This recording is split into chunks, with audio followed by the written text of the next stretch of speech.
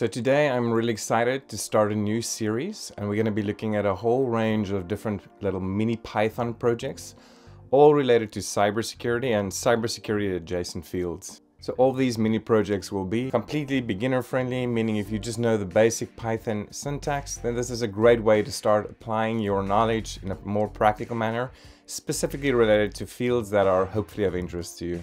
And also know that for most of these projects, we'll actually be spending a few episodes on each. We're going to build on work we've done in previous weeks, allowing us greater insight into the mechanics of these little apps, and it'll help us better understand what the actual real-world application of these programs will look like. Finally, I also want to mention, especially for beginners, these projects are not only a great opportunity for you to learn, but also they'll be great for your portfolio and will really help you break into cybersecurity if you're somebody that's currently looking for a job or you intend to apply for a job in the near future. Napoleon, like anyone can even know that. So in today's first lesson, we're just going to be building a very simple little firewall simulator. And the reason for this is it'll help us just to understand from a very high level the kind of mechanics or logic underpinning what exactly it is a firewall is doing. In follow-up videos, we'll work on this blueprint and add some meat to it, and in this way we'll actually build some functional firewalls that you could potentially even use on your own system. But before we dig into it, I just want to give a brief 60-second max overview of exactly what a firewall is. So when most of us think of a firewall, probably the first thing that comes into your head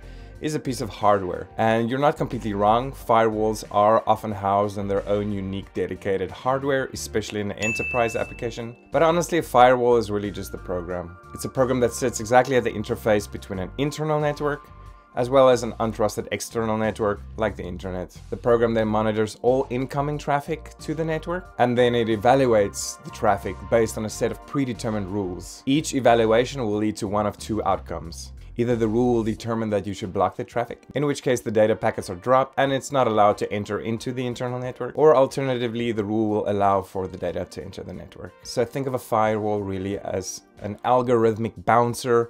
It stands in front of an entrance and decides who is allowed in and who is not allowed in. So today's simple firewall simulator is basically going to do four things. First, we're going to use a Python dictionary to define a set of firewall rules. Then after that, we'll use a function to generate a list of random IP numbers, which will simulate network traffic. Then for each of these simulated IPs, we'll apply the rule and decide on an action, either allow or block. And finally, we'll output to the terminal the result of each evaluation. All right, that's it. So let's get to our actual code. Okay everyone, here in our IDE, we're first going to import the random module, and we're just going to use this module for the purposes of our simulation. Now for the rest of the code, I'm actually going to start at the bottom and we'll work our way upwards. And the reason for this is simply because due to the nature of how this code will run, I think it'll be easier for us to understand it that way. So right at the bottom, we'll drop our main guard, and the main guard simply ensures that when the script is executed, that the main function is called. After this, we're going to define our main function, and our main function will consist of two main parts. First, we have our firewall rules, which in this case is represented by a dictionary with key value pairs representing the IP address as well as the action taken. In other words, here we can see I've decided on 6 arbitrary IP addresses, and for the purposes of simulation, these are 6 IP addresses that we've decided not to allow onto our internal network. And now for the second part of our main function, we can see here that we're declaring a for loop that'll run 12 times, and this for loop is really just going to simulate network traffic. We create the variable IP address, which is assigned the value returned by the generate random IP function. Below this, we create a variable named action, which is assigned the value returned by the function check firewall rules when it is called with the arguments IP address and firewall rules. And here's our third and final variable, random number, to which is simply assigned a random number between 0 and 9999. And for the purpose of our simulation, this will simply serve as a unique identifier, allowing us to, for example, when we take multiple action against the same source IP, to be able to distinguish between the different instances of those actions. And finally, in our main function, we're going to print to the terminal the IP address of the packet that was analyzed, the action taken against that IP address, and the random unique identifying number. So let's now look at the two other functions called specifically in our for loop, generate random IP and check firewall rules. So here we define the generate random IP function, which is simply going to return a value of 192.168 1 and a random value between 0 and 20 for the final octet. Here we just generate a random IP number that represents the source IP. And finally we define our check firewall rules function, which receives IP and rules as arguments. First we use a for loop to unpack the dictionary by using the items function. For each of the IPs on our block list, it'll compare the randomly generated IP and see if they match. If they match, it means that the source IP is indeed on our block list, in which case it returns action, which in this case is block. And if the randomly generated IP does not match any of the IPs on our list, then it will return the action allow. And now before we run our code, I just want to give one final high-level rundown of it. On the top we import the random module to generate random IP addresses. Below this we define the generate random IP function, which generates a random IP address for us. Below this we define the firewall rules function, which takes an IP address and the dictionary of rules as arguments. It'll check each time if the given IP address matches any of the rules, and it'll return the corresponding action. Below this we define our main function, which contains the core logic of the script. First, we define a dictionary firewall rules with predefined rules, where we match the IP we wish to block with the action we wish to take.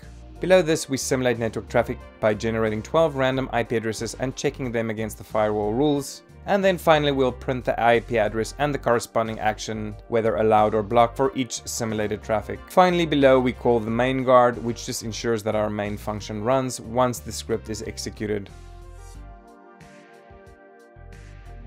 And so let's go ahead and actually run our code. And we can see 12 simulated instances of an IP address, an action taken, as well as a random unique identifier. We can match this up against our original script, and we can indeed see that 16, 9, and 16 were all blocked correctly, and all the other IPs were allowed through correctly. Alright guys, so that's it for this first little script. I mean, admittedly, it is a little bit silly, because if we really think about what we just did, we didn't really create anything that interacts with the network traffic. We really just created a little script that matches patterns. But at the same time, let's not take this for granted. This really helps us to understand from a very rudimentary level exactly how a firewall is structured to make decisions. This also invites us to start thinking a little bit deeper about a firewall. For example, how we wrote this script today, what are some of the potential weaknesses? What could be a good application of writing it this way? And maybe what other situations would we need to write it in a different way? Just as a very simple example, if you think about what we did today, we basically told the script, hey, allow everyone in this network except this list of IPs. So in other words, there is a level of implicit trust. It basically says trust everyone except these few people. So this will be a good application for something like a web server. Obviously, you cannot possibly guess every single IP that will come to your web server. So it's safer to say anyone's allowed. And if for some reason there are specific IPs, maybe you got it from an intelligent feed that you do not want to connect to your web server, then you can add them specifically to your block list. On the other hand, if this firewall, for example, were to sit in front of a private network, then obviously we'd invert it in a sense. We'd basically say trust no one, block every single IP. And instead we'd give it a list of specific IPs and tell it basically only these IPs are allowed on the network.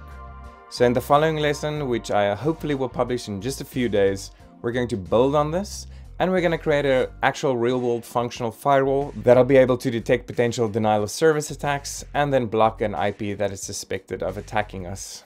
Alright guys, that's it for this week. I hope you enjoyed it. If there are any specific mini projects you can think of you would like me to do in the future, let me know below in the comments section. And if you enjoyed this video, obviously I would appreciate a like or maybe even a subscribe. And until next time, peace out.